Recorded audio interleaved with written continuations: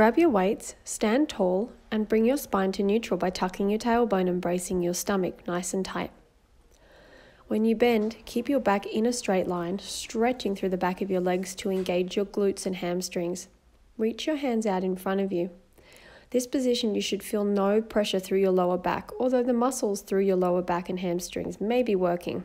Make sure it's not painful. Squeeze the shoulder blades to lift the weights up and back. Avoid shrugging your shoulders towards your ears, and when you lift those hands, it should imagine that you're squeezing a grape between your shoulder blades really tight. This is similar to the flutters we did for your movement prep.